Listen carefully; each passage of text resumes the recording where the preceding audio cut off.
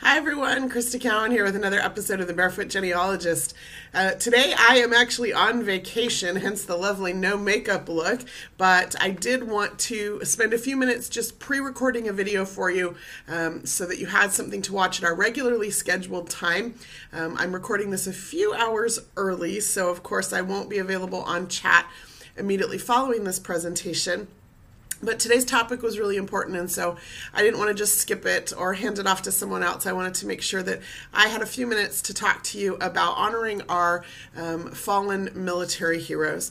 And here in the United States, we will be celebrating Memorial Day in just a couple of weeks. I'm not sure how that snuck up on us, but Memorial Day was originally instituted as an opportunity for us to commemorate those who had lost their lives in battle. Of course, it has kind of grown to encompass those who, just remembering those who have passed on in general. And of course, then we have Veterans Day later in the year to commemorate anybody who served in the armed forces. On Ancestry.com, we have a lot of ways to search for military records. We have a lot of military records available through both Ancestry.com and Fold3. And then we have a really unique way to honor those military people in your family tree. And so that's just what I want to cover today in the few minutes that we have together. And hopefully that will give you some inspiration or some ideas about who you can find and what you can do to honor them. So let's dive into today's presentation. Let me just give you a quick review. I think I've covered this before, but for those of you who are new and have joined us, you might want to later on pause the screen to capture some of this information. But this is just a chart that I created for myself so that I can see both the major conflicts that have occurred that U.S. military forces have been involved in, and of course that's down the center of the page. Over here on the left, you're going to see the years that that conflict, the major years that conflict that we were engaged in it.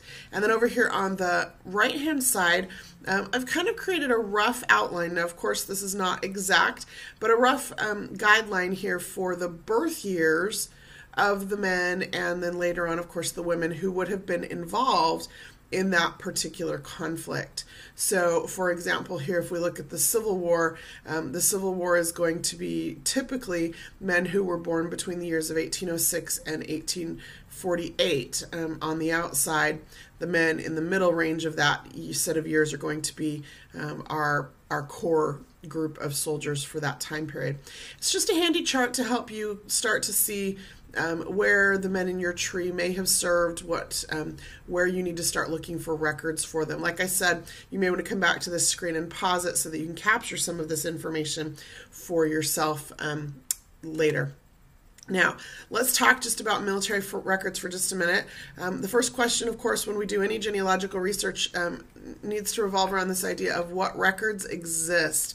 I often get asked questions about military service records, particularly Army service records from World War I and World War II. For those of you who are not aware, there was a fire in the St. Louis Army, where the personnel records were stored in St. Louis in the 1970s, and more than 80% of those records were destroyed. And so there are not a lot of Army service records available for that time period. However, there are other records, enlistment records and draft cards. Of course, keep in mind, just because your ancestor shows up in a draft card, that doesn't mean they actually served. However, enlistment records, service records, pension files, all of those, land bounty warrants, all of those are indications of military service.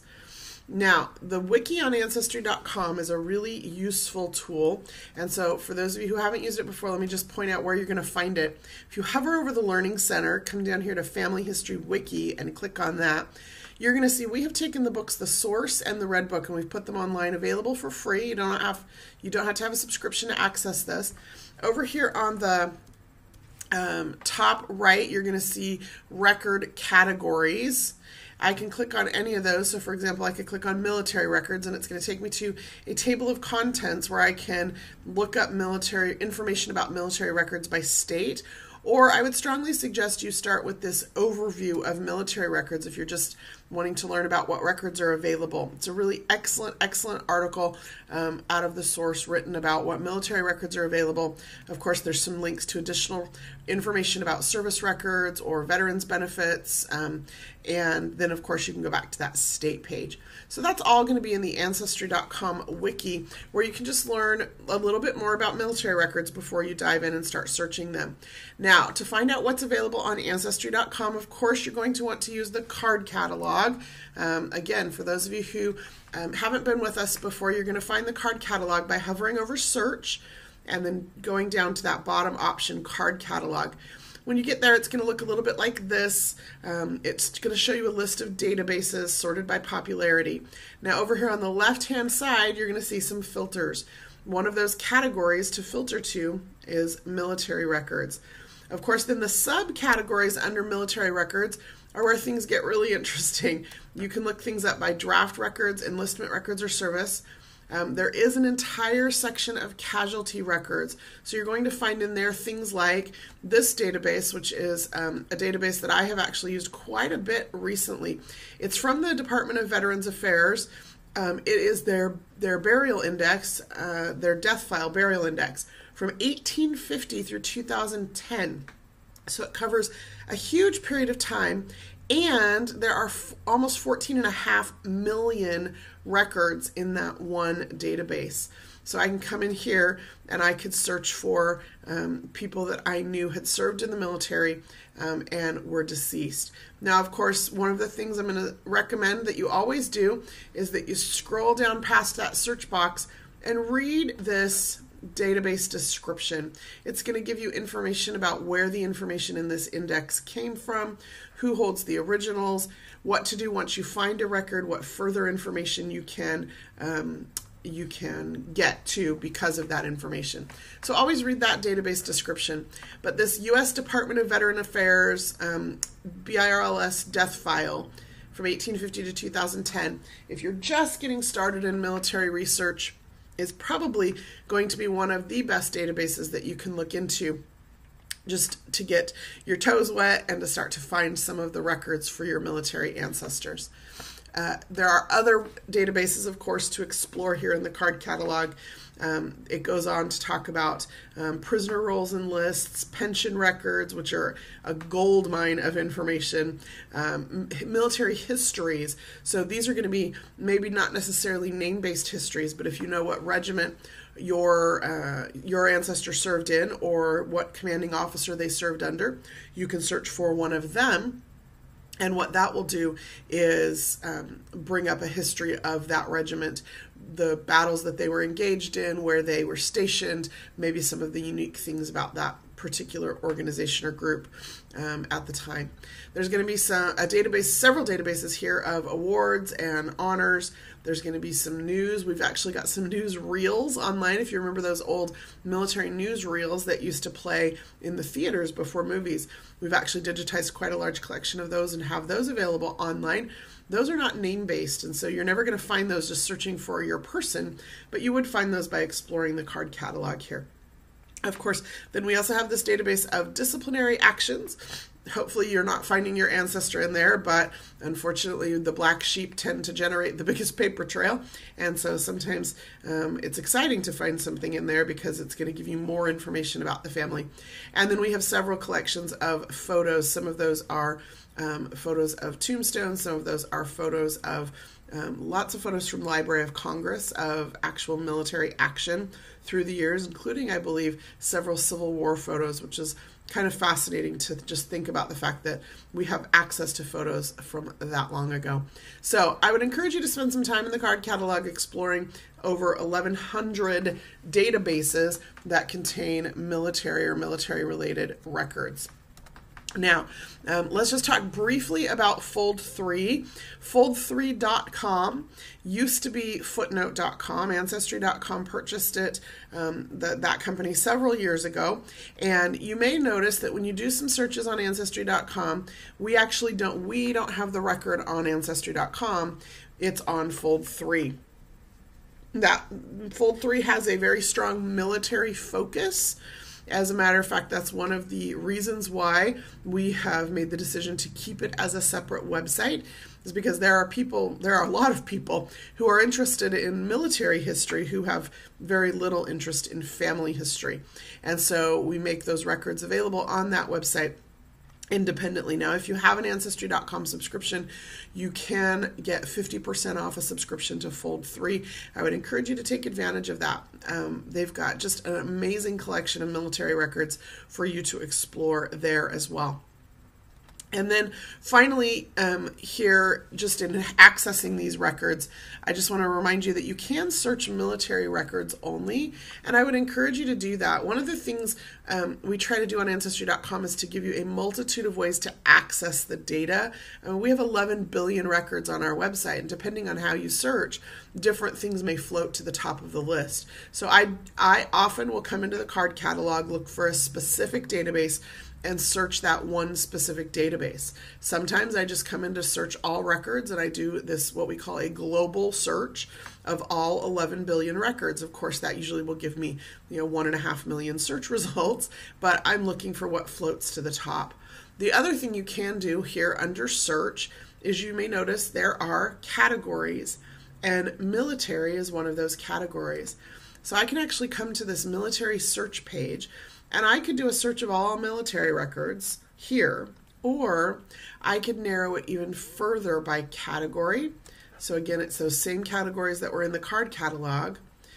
I could look through some of the featured data collections, or, and this one is of particular interest to me, I can come over here and I can search by conflict. So Revolutionary War, Civil War, World War I, World War II, or other conflicts of course being Vietnam and Korea, where those records have been made public, the War of 1812, just some, the Indian Wars, just some different conflicts we've kind of lumped together. So if you know, for example, that you're searching for records about a Civil War ancestor, start there. Just click on Civil War and search only the Civil War records instead of having to filter through all of the other things there. We also provided you with some additional helps here. So it looks like there's a couple of articles. There are a couple of articles available, and then also a free webinar. It's an hour-long class about military records that you can just watch on your computer, much like this, only directly on Ancestry.com's website. So I would encourage you to spend some time getting familiar with the military records, learning a little bit more about the different conflicts and what records are available, and then see what's available online both at Ancestry.com and at Fold3.com, and then spend some time searching those military records for the people in your family tree. Now, once you have done that, we wanted to provide you with a way to honor those military ancestors or those who served. And so there are a couple of things that you can do. One is you can actually create a military memorial page for anyone in your family tree. I'll show you how to do that here in just a minute. And then you can search other memorial pages. You can look at what other people have done to honor the military service of those in their tree. So let me just go to, this is my great-grandfather here in my tree, and he served in the United States Army. He actually was a career military man. He joined the Army and served in let's see if I can remember what this is. He served in the word just left my mind. Anyway, I knew the name of the company that he served in, down in Texas, where he was sent across the border several times in the fight against Pancho Villa. And so he wrote letters back and forth to my great-grandmother, and we have copies of those letters and pictures of him in his uniform and on his horse. And then when World War I broke out, he was sent to Europe in World War I. And then following World War I, he was actually sent to San Francisco, where he was stationed for a while. And then he was sent to Los Angeles, where he ran the recruiting office in Los Angeles until he retired shortly before his death. And so you can see here I've attached his discharge certificate to his profile. There are some other pictures and things that I could upload and attach to him there. Now, under more options, so you're going to see that right over here on the profile page. If I hover over more options, you're going to see one of the options is to create a military page. So it automatically does that. Now I can add additional photos if I would like. I can then, let me scroll down here, I can add a story about his military service, maybe a story about how my great-grandmother and her younger sister snuck off to go see the soldiers perform a little horse parade at the state fair, and that's how they met. I could write, maybe I could include some of the letters that he wrote. Anything I want, I can include that information here. I can include a text, I can include photo, or I can have an audio story. If you have a military service person in your family who's still living, maybe you want to capture their voice telling some information about their military service. At the bare minimum, I would encourage you to come over here on the right or the left-hand side and edit some of this basic information. It's pulled information in from my tree, but I can then add the years of his service.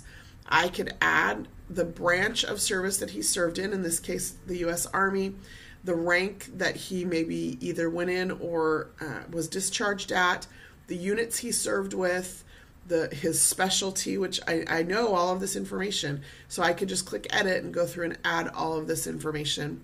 I could then add information about his service record.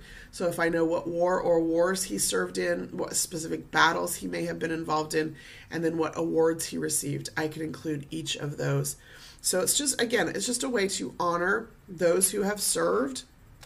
In particular, I would encourage you this Memorial Day maybe to do this for those who have died while in that service at the very least. You can make this page is public by default. Obviously, I'm on vacation. I'm having a hard time coming up with words today. This page is public by default. You can change it to private if you would prefer that. You can also then, there's a little link here, view other military pages so that you can see some of the things that others have created, or just spend a moment thinking about and looking at some of the service that has been offered. You can see here we have more than 217,000 of these pages that have been created, and they've been created for people all through time. In fact, you can see just by looking at this page, people who died, in this case, in World War II in service, or maybe have passed away serving in more recent conflicts, Korea. Of course, then Abraham Lincoln didn't die in military service. Well, I guess he died while he was the President of the United States, which made him the Commander-in-Chief at the time. Not everybody who has a memorial page here has passed away. It's just a page commemorating their military service. And then, of course, some of them, they did not die while in military service, but they served, and so a page has been created to honor their service. So all of that, you can just browse through this or sort it based on name if you want to be able to search that way. There is also a way if you put rank information or branch of service information on one of your memorial pages, you can then search by other people who had that same rank or were in that same branch of service. So just an interesting, but I think very meaningful way to honor those who have served in the United States Armed Forces in particular, as we approach this Memorial Day and think about those in particular who lost their lives in service to their country. That is all I have prepared for you today. I warned you it would be brief. If you are watching this live, by all means, feel free to stick around and chat with each other. But as I mentioned at the beginning of the presentation, I am currently on vacation, and so I have pre-recorded today's video and will not be available live on chat. I will actually be driving home at the time that you are having your chat. So I will miss you today, but I will be back on Thursday. And if you're watching an archived version of this on our YouTube channel, the address there is at the bottom of the screen. If you need to go there and see what other videos we have available, we have the full archive available there. This video, of course, will be uploaded to our YouTube channel shortly. Until next time, this is Crista Cowan. Have fun climbing your family tree.